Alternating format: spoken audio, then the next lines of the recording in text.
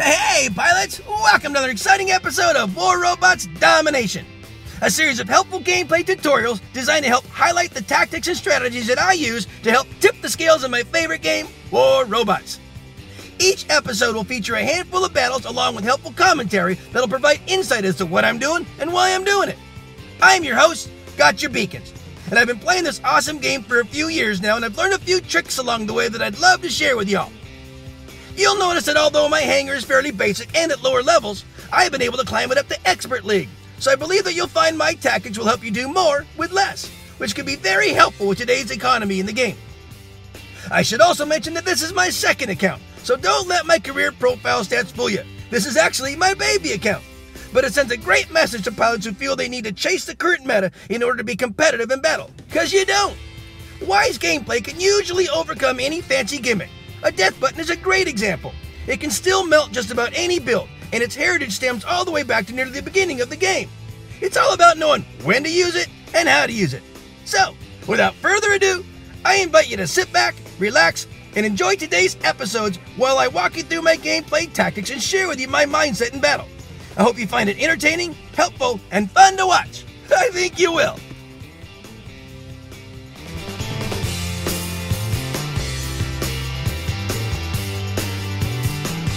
I'm going to call this battle Stop Loss, and I'll explain why as we go along here, guys. Enjoy my friends in the background and status as they play their awesome song, November. I'll definitely put a link to their website on the description of this episode. So, this is Dead City. I've got my open map deck. You can put a closed map or an open map on this one. And you know what I call an open map deck is basically, it's a map where you have some pretty good range opportunities to cover several beacons at one time, you know, with a range bot, which I can do here. You know, you can get away with a short range hanger as well if you don't have both kinds. I've got my beautiful Zeus Fury in here. I call it Major Pain. I can watch this beacon here. I can keep an eye open on the center. I can keep an eye open to my our home spawn area. This guy didn't like me, so he came back in and said hi. Well, that's all right. So this is my tier. He's got a couple different kinds of weapons on him. He's got a Scourge on the right side. He's got a Halo, or maybe it's a Corona because it's medium. Corona on the left side, and then he's got a couple of Sparks on top there. Now, when I extend the Sparks on top, then he puts a physical shield up so he can kind of weather any energy type of weaponry that's shooting at me.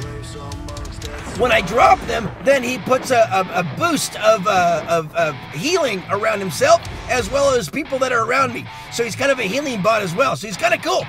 So anyway, I'm going around and just kind of monitoring the field. I'm calling this battle Stop Loss. You know, when you're on the battlefield, you're in with 5 other people. They're either, you know, mates of yours or they're just randoms. But you're always set with 5 other people, and you're all working together as a team, right? You know, part of your responsibility is to make sure that you cover their tail. You know, stop them from losing. If they're going into cap a beacon, it does only take one to cap. But, you know, remember that they're going to be targeted if they're going toward a beacon. You know, you got reds that are either, you know, hiding from behind, hiding in the wings or whatever. So make sure that you're, you know, sticking around with them, you know, to help them after that. Now, if you got this one, he's a pretty tanky guy there on my side. He can cover his own, and we're down 2 beacons to, well, we're even right now, but I gotta make sure that, you know, we also do this little loss prevention. We don't want to lose. So it's a matter of kind of going around when you can. Like, I'm going back over here because he's starting to lose, and so that guy's gonna come on in. Now, I don't want to die though. You can't cap or kill when you're dead. We're up 4 beacons to 1, so there's no reason to go in there in a certain depth. If that guy is not gonna go after that beacon, you know, let it stick around for a little bit. Now, this is Diablo. He is my little Loki. Y'all know this guy. He comes out on every single battle. He's a tide turner is what he is. Now, sometimes he's just gonna, right now, we're doing so good on beacons that right now I'm just kind of looking to see where I can be effective. Like, see right there? Here's a little stop loss opportunity. We got an unclaimed beacon right there. I can go in there and make sure that one stays blue and look around, see where else I can go. And all I'm doing right now is looking for opportunities to kind of help sway things back. Little stop losses, you know, when they're going to go out, and I'm going to go ahead and get this beacon. See, that guy's got taken down, so I'm going to go ahead and put this one back. So it's a matter of kind of keeping an eye on the whole field at all times seeing where you can kind of back up your mates. When one's getting ready to die, make sure that you're kind of filling in there to see he's going to go in there. He may or may not make it, but if I go in there right behind him, see what I'm going to do? I'm going to, oh, I didn't quite make it. So now I'm going to hop into my next one, which is my Falcon. This is he's got a traditional skill on him. So people are going into the center there. I'm going to go back in there and help to re-liberate that. It is liberated now. But then you got a couple of reds that are kind of marching on in there. My guy just kind of died, so I got to come in here and be a stop loss. Don't let them take this one. I got a tanky little traditional Falcon. He's hard to take out, so by standing here and just weathering the storm, it's okay. It's a stop loss. You know, it's keeping them from getting that beacon for as long as possible. And all these little actions that I do throughout the battle, it's just a matter of keeping us at at an advantage and keeping the loss from happening. It's a stop loss. So make sure that when you're on the battlefield, you're always looking around and seeing what's happening. Be very situationally aware of what's going on the battlefield, where your mates are at, where the reds are at, what beacons are blue, what beacons need to be capped, what beacons have opportunities for them. When you have a mate that's getting ready to die, make sure you go in there and help them. And if you see your name, thanks for the game. Peace out. I'm going to call this battle any 3 will do, and I'll explain why as we go along here. Enjoy my friends in the background and status as they play their awesome song, Theta. It's a great sound, and I'll put a link to their Spotify website on the description of this episode. So, I use an open map deck on Valley. Sometimes I'll use a closed map deck. I can usually actually use both. So I normally take a Major Pain, he's my beautiful Zeus Fury, up to that little tower, but there was already another Zeus Fury up there. Well, then he left. Well, that is a great sweet spot for the Zeus Fury. So I was giving him free passage there, and he just left it. I don't know what happened to him. So I took off, but now I'm back. So I'll go here and ride this horse out and see how I can do. Now, I'm always got my eye on the beacon bar. I don't get too panicky at the beginning of a battle because, see, we were down to 1 beacon to their 2, and now all of a sudden we're up 3 beacons to their 2. So we're okay. But I am watching this always to see the beacon count. Now, as I've said in many battle episodes, and my concept for domination, what you want to try to do is get I call it 3 and hold. Get 3 beacons and hold them if you can, and hold them as long as you can. And as long as you're maintaining a 3 to 2 beacon advantage, you're gonna do okay. My Zeus Fury was getting ready to be taken out, and I saw an opportunity. If you can get a 4 capper, that's great. But if nothing else, try to get a 3 and hold. Now, any 3 will do. Some maps it's easy to get 3 and just hold the same 3, like on Yamato, where it's a center beacon and you gotta hold it. Or, like Carrier or something like that. But maps like this one, and Rome, and Moon, they're a little, and Power Plant is another tricky one to kind of always hold the 3. In the same 3, but because they're so open, there's pathways around it. But as you can see, my team is doing a really good job of kind of staying on top of it. But then the reds come right on back. Well, I put in little Loki, I call him Diablo. He's my little Loki, and he does a great job for me when it comes to just maintaining the beacons. And all I'm trying to do is, keep a 3, at least a 3 beacon advantage. But you know what? Any 3 will do. It doesn't have to be the center one. Sometimes it can be their home spawn area. Because sometimes you'll see them, they'll take off and they'll leave that unattended. Well, they did. I came over here. Now, what I'm doing right now, I'm going to stay here. I'm going to go ahead and sacrifice Diablo and get 2 to 3 of the reds up in this area. Because by doing that, it takes them out of a position on the battlefield. Now, this is a guy you don't see very much. He's my traditionalist Falcon. I'm putting him in now because we have quite an advantage here. And now it's just a matter of getting a 3 back, because they're back up. They're up 3 on us. So I got to get this center one back. And he can stand here for a pretty long time because he's got that traditionalist skill on him, so it makes him very durable. Now this guy's gonna get within range. I got 2 of these guys on me. I'll go ahead and give it up. And he finally got taken out anyhow. So I'm gonna go ahead and get my little tier. Now, tiers are pretty tough, but they did a really smart thing. They took their Titan right out up into our spawn area, making it really tough. You know, any 3 will do though, so we got to get some 3s back. So now we're at 3-2, and that looks good.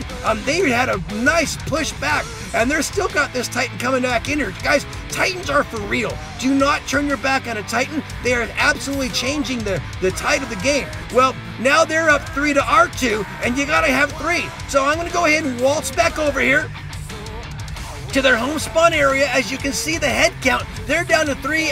They're down to 3 mates. All I need to do is grab this one, and this will be the nail in the coffin. And got a little kill out of that one too. But that one will take us to the nice green banner at the end, guys. You know, for sure, without a doubt, you want to try to get a 3 and hold or a 3 beacon advantage at all times. And if you see you've slipped down to 2 or less, you want to always fight to make sure you have that beacon advantage first before you go into combat. Now, sometimes it means taking out a red that's holding a beacon if you can. But if you can't, don't die needlessly. Make sure you're going after an unguarded beacon, because oftentimes you can spot those. Great pilots on both sides. If you see your name, thanks for the game. Peace out. And then call this battle Rush to the End.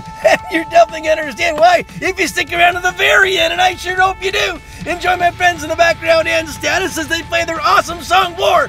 Perfect for this battle. Okay, guys, this is this episode's Beacon Rush battle, and it is amazing. Do not go nowhere. That was Frick. He's my death button Raven. I use his double jump to get right in the center. I want to get that neutral beacon. Now, as you know how I play Beacon Rush, I say you put in your fastest, most durable, high DPS spots. You go as crazy as you can, get very aggressive, and you're always pushing toward their back spawn area, trying to grab the beacons that are neutral and get closer and closer, slowly building a containment center around their home spawn area. And that's the best way to approach this.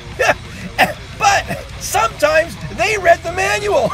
And if you both got 2 teams that both know how to play, oh my gosh, it could be amazing. So there's this Blitz. I call him Whiz Bang. He's my little Blitz. He's pretty amazing. Oh wait, no, I'm sorry, that's Diablo. This is my little Loki.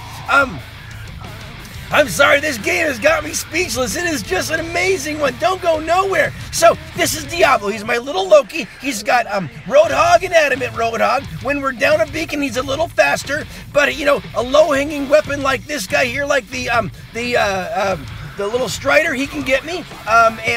So can a Phantom. And I'm going to go toe-to-toe with a Phantom here. Now, what I'm trying to do right now is I'm trying to get my team. I see them all over there, group. Hey guys, anyone want to walk over here? Hey, all of you. Hey, any one of you. Can you come on over here? We might be able to take this guy out. I can only keep him busy for so long. I couldn't keep him going for any longer. He got some backup. So I got to go over here and see if I can turn this one, liberate it and turn it blue if I can. Guys, it is all about staying ahead of the beacons. Now, they both came over here. I don't know where my mates are. They're all having a big tea party over there or something. Come on, guys, get in the game. You got to spread out, divide and conquer. So we're just going to keep going out of here. This is a constant rush. They are coming at us. We are coming at them. I'm just dancing around like a fool right now, but I'm trying to get a bunch of them kind of occupied. See, now, good. Now they're getting their little tea party together. If there's 2 or 3 of them or 4 of them all here, that means the rest of my team is able to move around and maybe get some positional advantage. Oh, but one of them came back here. I can't let him do that. So I'm going to hop in. This is Whiz Bang. He's my little Blitz. He's got Coronas and 1 Shredder. I shouldn't be shooting him at his shield. I should be going off to the side. And now he's got a buddy that's shooting at me too. But I got some friends that are coming in here. We got to finally take it out. So I'm going to zip on over there. I don't need to go to after that one. I got to go into the center here. See if we can help take this guy down. We've got a Titan on my team that's taking him on. Now I'm looking at where the reds are, where the red beacons are, and where I might be able to go and do some damage. Maybe there, but that's a little tough. That's a little heat over there. So maybe I can go to the back. Maybe I can get their back beacon. So I'm going to head on back there. We're down 3 beacons there too. It'd be nice to open up this beacon back here, be a portal. I did not shoot at that Ao Ming for a reason. I'm not afraid of him. I don't want to bring his attention to me. I need to grab a beacon. Guys, grabbing beacons is more important than getting some damage. So I gotta hop in here. I saw my guy was tussling with this guy, got him out of there. I'm gonna try to see if I can take this guy out before he liberates, but not fast enough. He got it. So now I gotta figure out what to do with this is a buzzkill. He buzzes, then he kills you. He's my little spark scourge mender. I was gonna try to go over there and mend my my Titan, but it didn't work. And I don't think mending on Titans works yet anyhow. This guy, I got locked on by a leech, but I'm shooting at something else. Got a little Titan Slayer there. I'm gonna see if I can, oh, I can't. I got a mate that's gonna, or I got a Falcon right there. I'm not gonna be able to take him on, so rather than go and beat him up, I have to go basically to an uncontested beacon, and I back myself into a wall. No, there you go.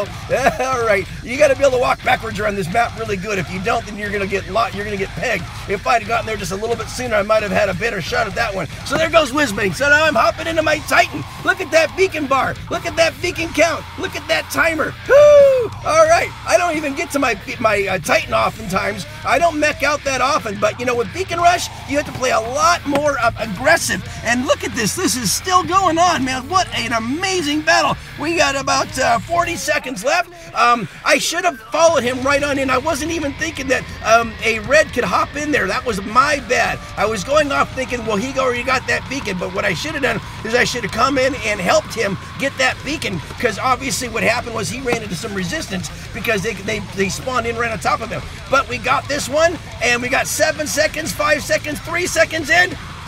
Woo! I don't know. And look at this. I'm at the bottom with I broke 1 million, and yet I'm at the bottom. And if you start looking at these league amounts here, league ranks in here, a bunch of experts, a couple of masters, and yet you got nothing but millies across the board. What an amazing battle. Woo! That was a rush to the end. Hey, if you see your name, thanks for the game. That one was amazing. Peace out, guys. Well, friends, that just about wraps it up for another episode. Thanks so much for watching. I hope you enjoyed what you saw and were able to take something you learned and use it in battle. I add content to my YouTube channel almost daily, so please stop by when you're able and check out the fresh new material. Or just click on an old episode and maybe catch another tip that'll help you up your game. If you like what you see, please tap on the red subscription button and then tap the bell to be notified when new episodes are released. It would also be helpful if you could make a comment about the video, whether it's an example of how the episode helped you, or maybe additional advice to help elaborate on the tactics I shared, or even constructive comments that'll help clarify something I might have missed. It's all good and greatly appreciated.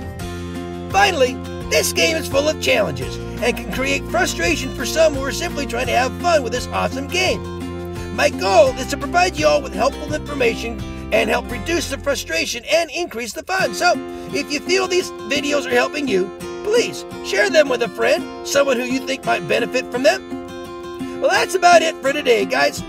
As always, keep them blue out there, and I hope to see you on the battlefield.